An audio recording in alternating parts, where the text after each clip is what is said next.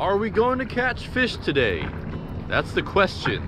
Chances are slim, but it's been so long since I've been out, I gotta come out and try. Got some jig heads.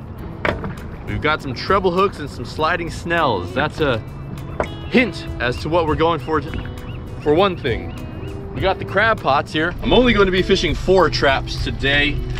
Let's see what we have here. This is an old ling cod and the liver that looks disgusting. I don't think I rinsed this before I bagged it, which is a no-no.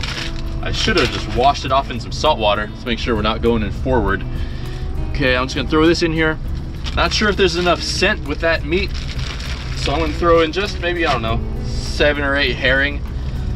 So this bleeds out, gets that scent in the water. Oh yeah, tear that up.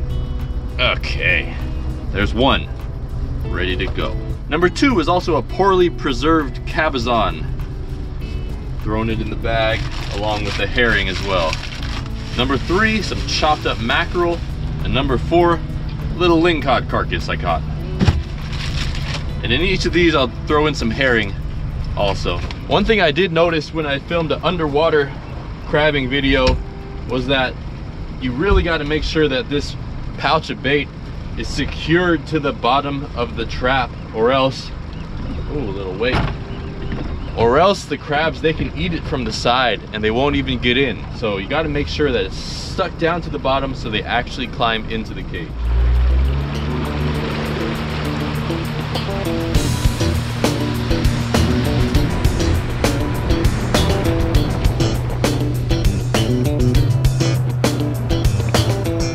Over the past 2 or 3 weeks, I must have been out fishing about 6 or 7 times. Skunked every single time. I just don't want to post a video like that. So I'm hoping today is the day. Besides crab, we're also going for halibut. It is a little early for halibut, but that's all that we can do. Salmon season is closed in California for the entire year. Rockfish is delayed until July. Halibut, technically, it's open all year round, but they don't come in normally until the water starts to warm up. So that's what we're going for. For crabbing, the commercial guys are everywhere, so all the big ones are probably caught by now. I predict we're gonna get maybe 15 short crabs for every keeper we get. Woohoo!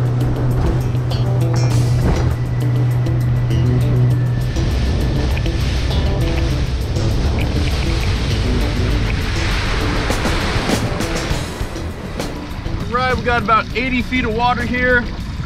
This one has got the herring and the mackerel.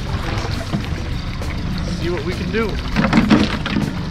All right, first one, going in, mark the spot.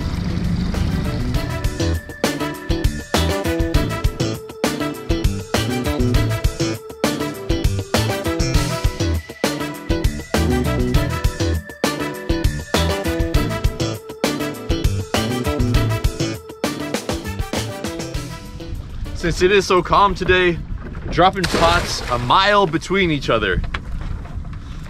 Just for fun. Oh, that was close. I didn't even attach it to my buoy.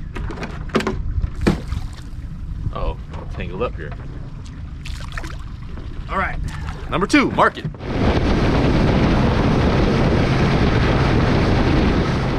Well, this one's at 79 feet, but man, there are seriously so many commercial traps out here. I'm not expecting much. If I can get 4 keepers, let's say 1 keeper per pot, I'd be happy.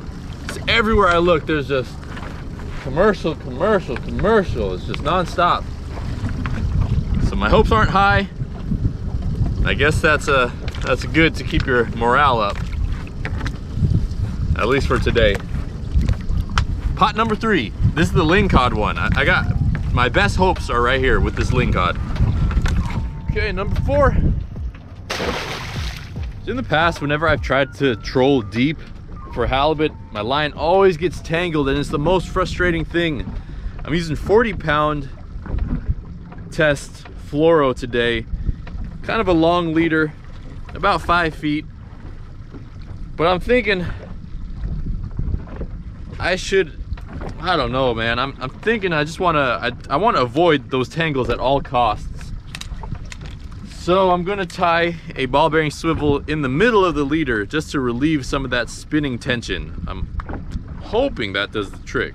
I would much prefer halibut fishing out here in the ocean versus the bay, since in the bay you can only use one rod. You can't even experiment with different baits and different techniques because you're just limited to one.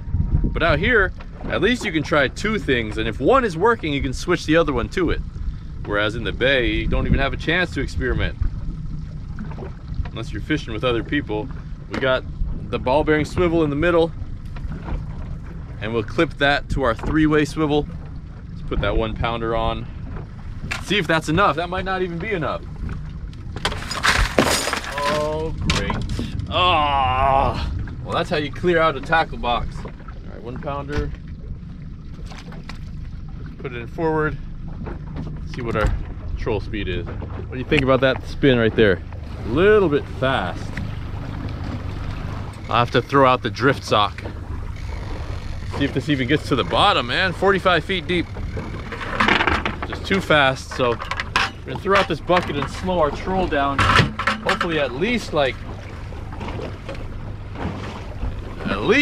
half a mile per hour. All right, 24 ouncer over here.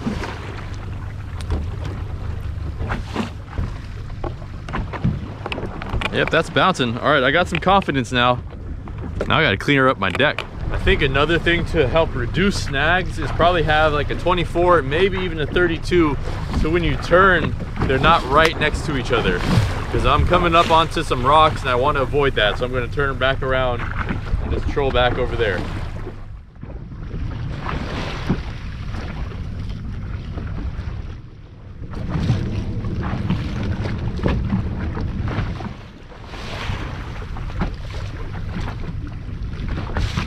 One thing I can say though, adding that ball bearing swivel seems to have helped a ton.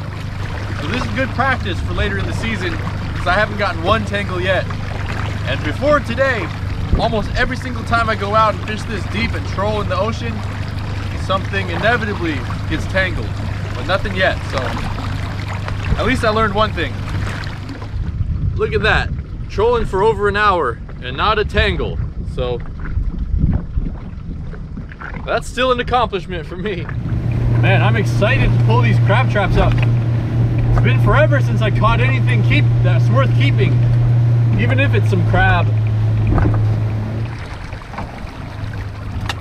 right, pot number 1. Here we go. Let's see what we got, y'all.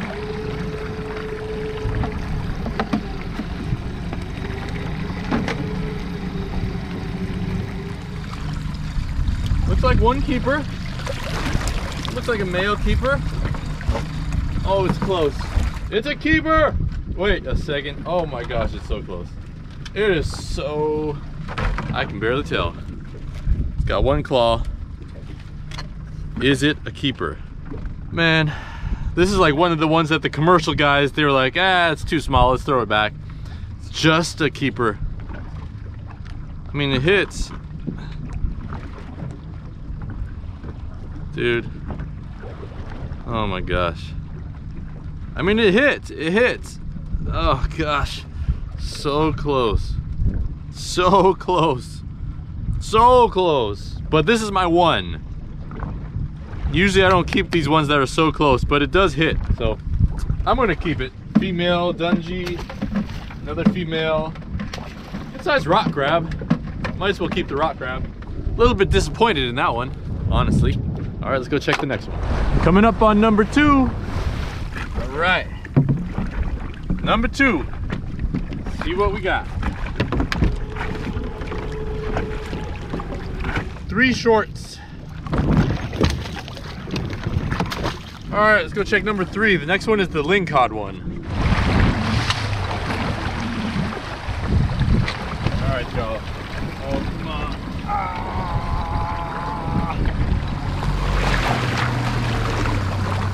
This one has the lingcod in it, so my hopes are all on this one.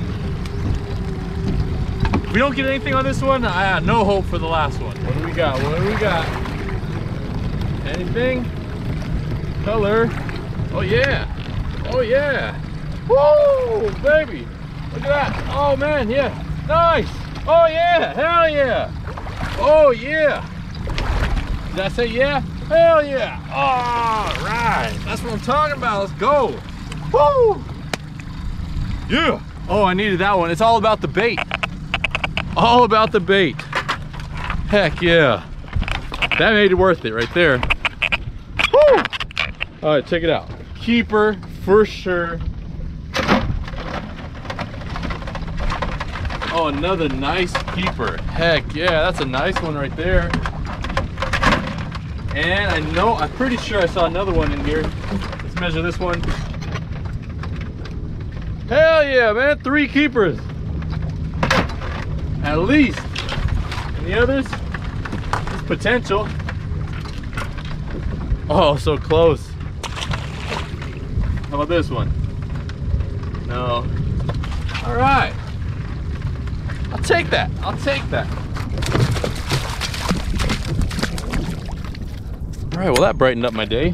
The other day I was playing basketball and there was this one guy who was really big, aggressive, so I was trying to guard him. And he was backing me down on the post, and then he kind of put his shoulder down and jumped up and his shoulder hit my chin. I bit my lip, a whole chunk of my tongue. I bit my tongue, a whole chunk of my tongue got ripped off. Like a good 1/4 inch was just hanging there.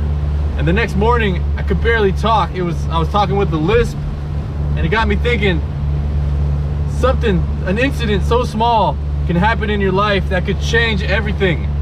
And we take these little things for granted, you know, just being able to talk. And just, I don't know, there's just so many things that can happen. And I don't know, man, it's just a beautiful day. Every day that we're alive, it's a good day. Let's get this trap. Now, would I be saying that if I didn't just get those 3 crab though? Yeah, I would. All right, we're coming up on the last one. Got some weight to it. There's some crab in here for sure. Rock crab, Dungeness, who knows? If it's 1 Dungeness, that'll put me over my goal for the day. I'd be ecstatic. I'm already ecstatic. Feels heavy. What do we got? What do we got? It's coming up. It's coming up. We should see color in just a second. The anticipation. All right, color. What do we got? Oh, there's a lot here. There's a lot here. Woo! Oh, yeah. Heck yeah. Oh, 1, 2, 2, 3, maybe 3. Ah! Let's go. Nice. These last ones, I tried to get a little bit away from all those commercial crabbers. Man, you crab around those guys, there's just too, you can't get them. All right, let's see what we got here. Okay, definitely small. Oh man, that one's close even. Okay, this one's for sure keeper. That one's a beautiful 6-incher. This one is kind of close. Oh, it's another one of those that just barely hit. Oh man, I'm gonna put that to the side right there and remeasure it in a second. Definitely a keeper. Heck yeah. This one's close too. Heck yeah, man, another one. All right, I think that's about it. Man, if this is a keeper, that would be 4. Oh man, it hits, it touches. It really touches, but is it worth the fine? It's a $1,000 fine for every crab, I believe. I think it's $1,000 for every undersized crab you get. Maybe $1,000 for the first one. I mean, it touches, 100% touches. That touches, man. We got 8 crab. That's a keeper. Now I'm gonna head back in because there's another halibut spot I want to try. But if I end up not catching any halibut, well, thank you for joining me. And I don't think I'll be making any more of this video. Peace, y'all. It's a blessed day out here.